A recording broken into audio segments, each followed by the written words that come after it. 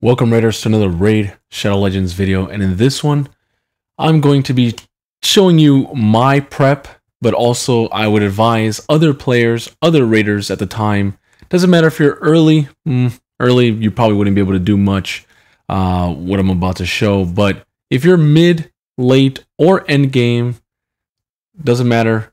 All this stuff is very important, right? If you're progressing towards the new hard mode dungeon bosses we're going to be getting into the game.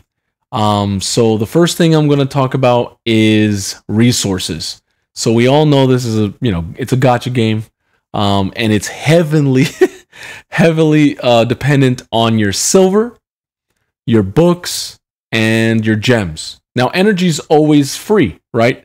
Your tokens are free, your energy's free. They will always come back to you.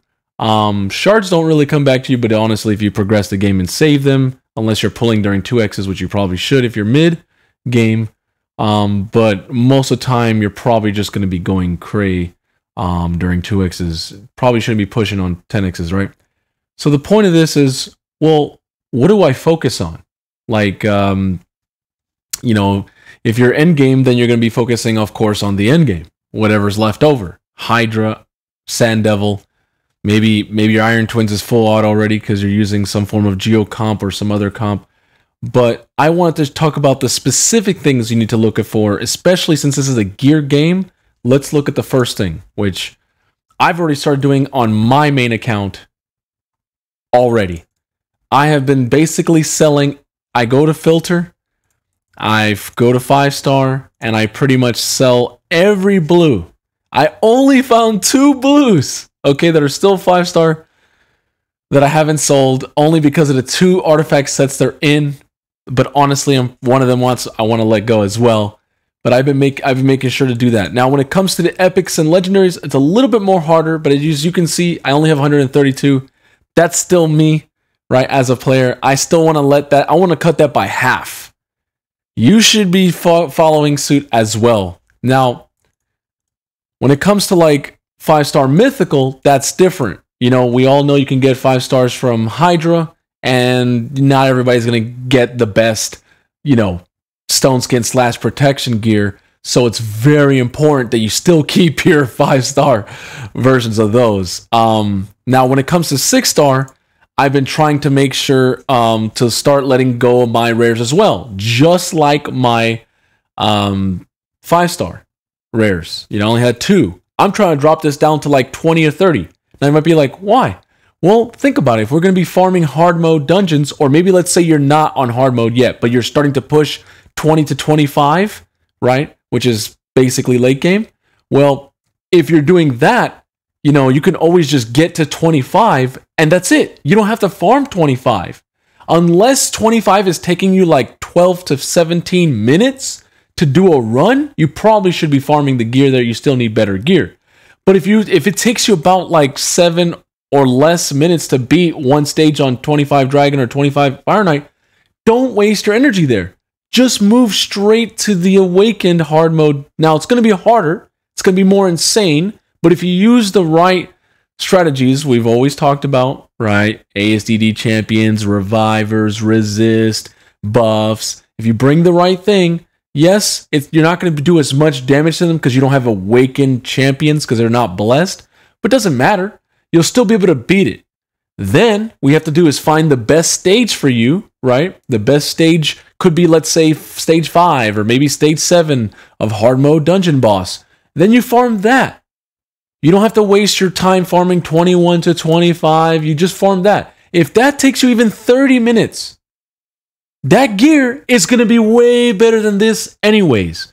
And think about it. If you're wasting your energy on Sand Devil and Iron Twins, right, which are both costly in energy, don't you want your oils or your blessings to be on the right gear, not gear that's lower value?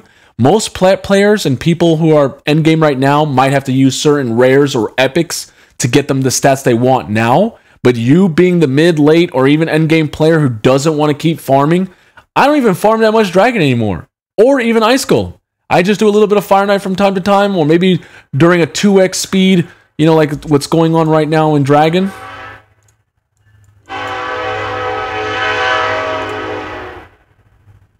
I'll be right back. All right, it was dodged. If you don't know, that's an inside joke from the stream. Well, it's not really a joke, but I guess it's a... we gotta be thankful we're still alive.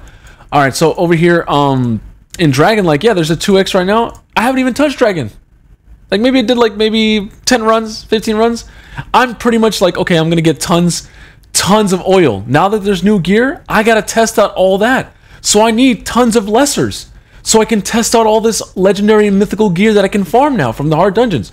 So start stacking up on these lessers and the graders. Now, if you're super Kraken, super plat player, clearly you're going to be going for all three of them, right?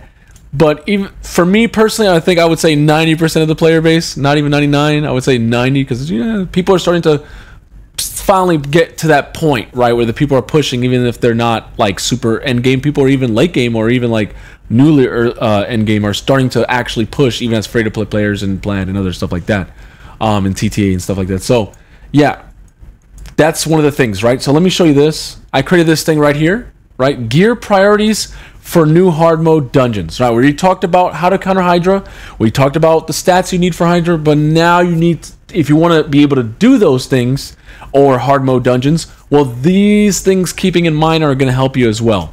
So number one is going to be hoard your Chaos Ore, okay? Unless reasons. Why does it say that there? Well, unless you're really like 4 or 5 head of a player, you've been playing the game a long time, you're probably not going to Chaos Ore something that's really needs to be. Now, if you're feeling crazy and like gambling, you want to do some, okay, fine. But that stuff is not easy for most players to come across anyway, so why are you wasting it? Save it for the really insane good legendary gear and mythical gear that we can start farming now. Think about that. Now, you might be like, well, I can't Chaos Ore a mythical piece because I would need a mythical ore. True. That's true. But I still think it's most important to keep those Chaos Ores for Forge gear from the Forge Pass, or just Perception gear. Maybe you're having trouble, having the right accuracy chest piece with the Artifact Ascended, getting the right speed substats, whatever it may be, right? But I'm just telling you, for me personally, I'm not really doing it that much. Maybe on a speed piece, right? I might be like, whoa, that triple or quad, I might get triple quad speed. But that's a risk I take as a player. But I'm telling most people, be careful. So I would hoard from now. If you've been going crazy, try to save them, okay? 2, KIM, also known as Kim. Keep in mind, right, how much silver you're going to need to re-gear, right? Unless Plarium gives us like 100% gear cost reduction when the new dungeons comes out, which hopefully they do, but you know them, they might just do 50%. Thanks, Plarium. But yeah, so just silver is so important in the game. So if you're using a lot of your silver during artifact enhancement, during CVC, try to keep yourself just enough so you're ready for the next fusion, ready for the next patch, or whatever content they're releasing. Trust me, because you're gonna need it. You're gonna need it. Selling all 5-star gear, we talked about that, except for Lego Myth. Plan ahead in terms of which champion needs your best gear for the future of raid. So what does that mean? Okay, so let's say I have a Warlord, right? Or I have like a Vlad. He just got buffed. But my Vlad, I haven't been able to re-gear him. Well, mainly because of silver, and I do other stuff. But yeah, I haven't been able to rebuild my Vlad. Like I had him a specific way, then I had to put him this way, and he's been like that since. They buffed him. He's pretty nutty, but I can't use him in Savage. I want to, but what if I want to put him in Savage or Perception? I can't. One, because of I don't know which gear particularly yet that I have Artifact Ascended everything yet. And 2, because I don't have the silver, so I'm like, plus, like I'm still debating on what to do. But the whole point of that is just planning ahead. I know what champions to plan ahead. I've already written it down.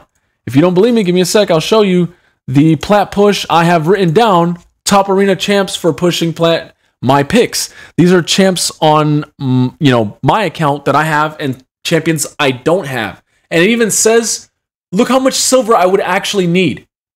250 million. If I really wanted to rebuild all these champions or build them out, right, in the specific way that I want, and doing Chaos Oring and glyphing, because glyphs cost silver as well, which why, Plarium? or reduce it, please. Can we get like a 50% on that too? Jesus. But but then there's also champions that I don't have, or I do. The ones in quotations I do. The ones that are just not in quotations and parentheses are ones I don't have. So like stuff like, well, actually I have Kymar now. I can actually remove that now. I actually have a Kymar. I pulled him on stream at my job like 3 days ago, my first Kymar. But yeah, I don't have a Siphi, I don't have a Lady Kimmy, which I thought of pulling my Ancients. Actually, now as we speak, I thought about doing it because there is a 10x for Kimmy. I pulled one Void. I got myself the 10x Epic, which is Golden Reaper. I already have one. And I was thinking, I was trying to get 200 Rock. And I was also trying to see if I could get myself a Nekmorthar. Any of these three are insane. Okay, any of them, you just nuts. Solo champion, Hydra / Lizard, like Doom Tower Lizard. And then, do we have to talk about Lady Kimmy? Do we have to talk about how insane she is? Everywhere in the game, she's insane.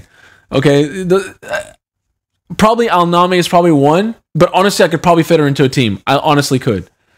You know what? I'm just gonna pull one live right now. Because I want Kimmy so bad, man.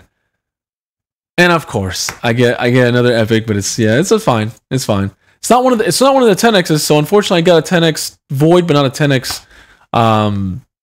Make this 20x. Can we get just 20x over here? Even if they're going to keep these 10x's on the Legos, can we have a 20x on these? I just pulled an Epic and didn't get one. Come on. I would have liked to. I mean, I already have a Lady Annabelle and Claude Breastfeeder, but I don't have myself a. I think, do I have a Targar? I might have one actually. I lied. I might actually have one of those champions. Yeah, let me see right now. Just curious. I know it's kind of a little deviation, but I'm curious myself. No, I don't have a Targar. Yeah, I actually have the other one. Well, Trumbar was actually part of the fusion, so I probably don't have any of them. I probably ate them already. Dang, Sag. Okay, so let's get back to what we were talking about over here. So yes, plan ahead, right? Make sure you're planning ahead in terms of what you're doing in raid. Now the next one is save your oils. I already explained that why you should save your oils, but unless you have a specific piece, you're like, this needs to be oiled and I need to see what it's going to be, then fine, right? But as other content creators or other people have said, a piece can go from being a great piece and you oil it, it can not be as great and it could just be okay. So be careful with that. That's what I'm saying. So now we're going to talk about actual stages for the new dungeons. Oh, this is just 10. Okay, the 10 stages, right? There's going to be 10 new stages for the hard mode dungeons. I'm actually going to go and show you real quick each one. So let's talk about want to talk about Clysis first? All right, so for Clysis, people were asking me, how am I going to win? I looked at his passive, blah, blah, blah. Already broke it down for you. Of course, you got to bring AoE burns. Come on, right? That's simple. You're going to want to bring AoE decreased defense and weaken, because if the enemies, right, the Clysis minions and Clysis himself, which is the Ice Golem, if you didn't know that's his name, they're going to get their decreased max HP every time they receive a burn. Which you might be wondering, why is that happening? Well, Plarium realized, well, the original golems, right, you have to block revive them, so it makes the game easier. But a lot of people can't do that, especially on full auto. This is before we had team presets, right? People just had to, you had to literally 4.55 head the game. You had to make sure champions were using their A3 on round 1, and then they had to use their AoE 8 if they even had an AoE A2 on round 2, and one shot. You had to have multiple decreased defense It was just nutty. It's just too much. You know, people can't do that. That's why people are using poisons, HP burns, and enemy max HP, or seer comps with revivers, blah, blah, blah. Solo champions now, especially now with the 20s to 21 to 25s, right? But now with the new 10 dungeons, right, what are we going to be doing? Well, we still need decreased defense and weaken, because you might be like, wait, that's going to make Clysis smack. We don't want that. But he smacks and does damage based on how many champions minions are alive. We're going to bring back Block Revive. Block Revive was already good before. It's going to be even better now, but we have to bring AoE HP Burn. You can make your champion that Block Revives, kind of stack it up, you know, put your debuffs, make them use it like, make them prioritize like their A2, and then make them use their A3, like the Zavias, the Foleys, your Phoenix. Make sure they're using other skills on the beginning of the round, and then later on they can start using their other Block Revive skills, whoever you have, your Lydias, blah, blah, blah. But if you did have Lydia, you have to bring like a Kaimar or a Yumiko to reset her abilities, right? Because her passive technically has a long cooldown, even fully booked. So yeah, that's something I'm going to be doing. I'm going to be showing. And I know it's going to be hard because people are going to be like, damn, man, the amount of damage you're going to need to have on that Black Revive champion. True. But we'll see how that goes. Maybe there might be some other strategies because we won't be able to poison.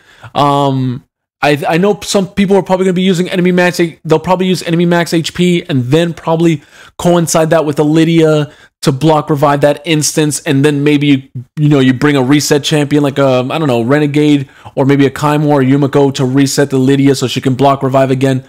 We'll see. Okay, I'm just giving you heads up because I've been playing this game long enough. I already kind of see what's going to happen. Let's look at Tainted Hellraiser. All right, that's going to be Dragon. That's the dragon's name. Now it's a lot harder. Right? Because there's more poisons.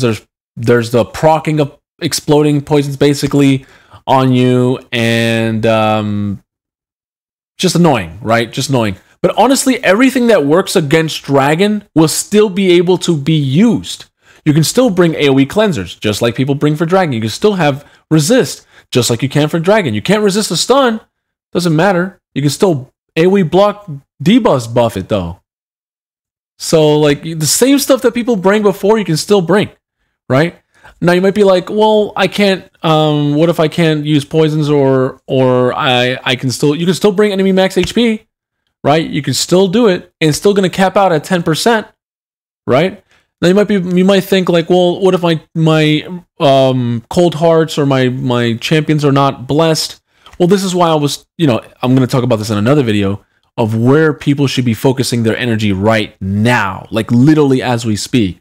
That's why at the beginning of this video, I was telling you I'm not even doing Dragon right now or even farming gear. Like I farm gear if I need to, but I don't even farm dungeons anymore. I just do it because of tournaments and events because of fusions, but I don't even farm it. I'm just trying to cleanse out as much gear as I can. I'd rather get more forge gear. I'd rather get more, forge pass gear, whatever, in my opinion. Because the gear that's going to come out, that's going to be way better, is going to replace it anyway. So why am I wasting the energy? So I've been spending a lot of energy on Sand Devil and Iron Twins like crazy, especially 15. All right, so when it comes to the Hellraiser, that's all I can tell you for right now. I know people are going to still use Seer comps. They're probably going to use enemy max HP, multiple champions. Probably Armiger will still be usable depending on the affinity. I noticed that most of the bosses seem like they're void. So that's going to be pretty good if they're voids, because you can use any affinity. But at the same time, it's like, dang, you don't get that affinity advantage anymore, so you can't build your champions with 85% crit, and then also get a 30% extra boost of damage. That's the only part that's kind of like sad, but... Alright, so with a Tainted Spider Queen, right? This one's going to be very interesting, because you can still technically use burns, but I think people are going to start using this the same way that people used to like do tons of like 10-second like enemy max HP Spider 20, where people just would bring like tons of Royal Guards, tons of Cold Hearts, and then Spider would just be dead. You wouldn't even build tanks or shields or ally protection or none of that. No UDKs. You would just blow her up. I think literally people are going to do that again. Spider's going to probably be one of the easiest bosses, unless those Spider Queens, Spiderlings have like more stats, which I don't think they are. So they're gonna die, especially because the whole point of the Tainted Dungeons is to use champions who have blessings. Do you know how easy it is to get I mean, not super easy, but if you check, you can eventually find yourself a Royal Guard. You're gonna find yourself a Husk. You're gonna find yourself your Seer here. Trust me, it's 6 compared to just your normal 4 for Legos and the 4 here. They want you to get more. That's why they open it up to 6 for epics. So you always got to keep you always got to be looking though. You always got to be shopping for blessings, always. So strong AoE hits, doesn't have to be enemy max HP champions. Could be strong champions like Trunda, could be like a Big Gun, nukers, huge AoE nukers, even a Baron. But of course, we're going to still need to bring AoE decrease defense and weaken, and enemy max HP if we can as well. Burns as well, but we'll see how maybe there could be like a burn / enemy max HP comp that people are going to like unique things, which I think that's going to be really cool. Now, Tainted Pyro, because I swear his name was Pyro in Fire Knight. I swear that's what his name was. Yeah, well, apparently, no, I'm wrong. It's always been Pyro. Okay, so I'm just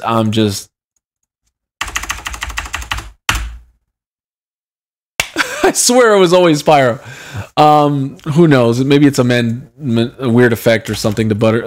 I don't know. Whatever. Maybe I'm just another J from another timeline.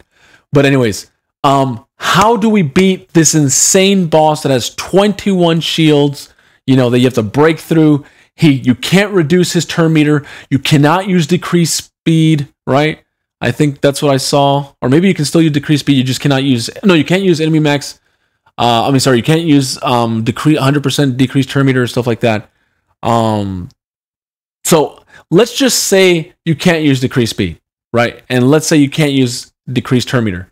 You can't use your evil eyes. You cannot use your 100% decreased turn meter or even 50% because of the almighty passive that all Doom Tower and hard the new bosses have, including like, Al-Nami and other, basically it just reduces all turn meter by 50%, right? Which is annoying. But how do we beat this boss, right? So I thought, okay, we could have multiple freeze. That's the only way to decrease turn meter. But they removed Pixniel's, quintuple hit. She could have been insane against the Tainted Pyro because she has 5 on her A3, but now she's an AoE champion. Now even the freeze champion Pixniel doesn't have a place in the game, and she actually has a chance to land freeze every single hit on that quintuple hit. So she could have actually just like been the allure, not like A1, but you could have just nuked a ton of turn meter. You can no longer do that with Pixniel, unfortunately. Sad, but you can still use her for the freeze part, but that's kind of weird because it's kind of a big cooldown unless they reduce it by one more turn. Then I think maybe, but even then she's kind of meh, right? So I thought, what other champions could be used? Well, of course your Carl. If you already pulled one and you can get a free one from the clan rewards, there you go. 2 Yakarls is nuts here. Tons of freeze champions, Shiramanis, multiple people who have multiple hits. Preferably multiple hits with freeze on it. I thought of things that people weren't even talking about. Reflex damage buff. That's 5 right there. Counterattack buff. That's 5 right there. Right? And that's not even including whatever my counterattack champion that has the buff, how many auto, on their default skill, how many times they single target hit. So what if I bring like a Nethril with a triple hit, bring reflex damage buff with my sneak track, and then also bring a Valkyrie who has a double hit on her A1 and brings the counterattack buff. Now I have Valkyrie with the 2 hits right there, the Nethril with the 3, that's 5. The reflex damage is 5. That's already 10 without even me hitting the boss. Right? If I hit the boss with all my champions, so that's 3, 5, 6, 7, 8. We're looking at 12 normally. Right? 12 because counterattack and then my turn. That's about almost 29 to 30 hits. So it's doable. It's just annoying that there's not that many counterattack AoE champions, right? There should be more. I thought of also, what if you were to add an ally attack champion like Atlanticus that also boosts your, increases the duration of your buffs, right? Your reflex damage, your counterattack buff, your ally, well, you'd get turn meter. But the whole point is now you have 5 from the ally attack. Well, actually it's more because we're not even counting how many A1s the champions, but 5 from there, 5 from the reflex damage, and 5 from the counterattack. That's 15 minimally without the actual attacks of the account, without the champions actually taking their turns, without any other things that are happening on people's passives. That's just boom. Okay? Now, what else? Multi-hitters. We already talked about that, right? On their A1s. Free skills. Fast Relentless gear. Champions who have Relentless so they can just keep getting multiple hits. Like a Ninja in Relentless. But Ninja's probably going to get one-shotted because he's kind of squishy. But we'll see, right? Unless he has really strong blessings, he'll take less damage, right? Miracle Heal Blessing, because if you're actually getting decreased enemy max HP by the boss, you want to use Miracle Heal or some, because Marishka is the only one in the game who can actually heal, destroy enemy max HP, which I think is unfair. I think they should make other Void champions in the game heal destroyed enemy max HP as well. Maybe not as much as her, but they should heal a little bit. Come on. That's the only champion that can do that in the game. We have to use a blessing that's RNG. Come on. But anyways, decrease enemy max HP gear. We want to decrease the Fire Knight's max HP. I know we can only do up to 50%, but man, that's still really good because then he doesn't cap out and fully heal himself. If we get up to 50 and you're having trouble, all you gotta do is do 50% of the damage of the boss's health before he actually, you know, if he does heal, well, he's not gonna cap out in the healing. That's the most important part. Which I've noticed that decreased enemy max HP helps on certain bosses. Sand Devil, this new Tainted Pyro, and some Doom Tower bosses as well. Like Scarab King. And then hard-hitting abilities, right? We want very, very strong ignore defense. We're going to want like, you know, just very strong like enemy max HP champion, you know, things that just smack. Very strong single target that probably has insane multipliers, having ignore defense, blah, blah, blah. If those champions still align with everything else, right? So yeah, that's my guide in terms of what you should be focusing on into your gear priorities and your account, and then also what to prepare of what champions to look for and buffs and stuff like that for each you know boss hard mode bosses that are coming out to the game. So yeah, let me know what you think about this video. What are you guys going to be building? I mean, I have a lot of all these champions already because I build a lot of champs. So I will show it when those bosses come out. I will try to progress them as much as possible. The next videos I'm going to be doing is I'm going to be doing Iron Twins guide, and after that I'll be doing Sand Devils. So I'll see you guys in the next one. Bye, Raiders.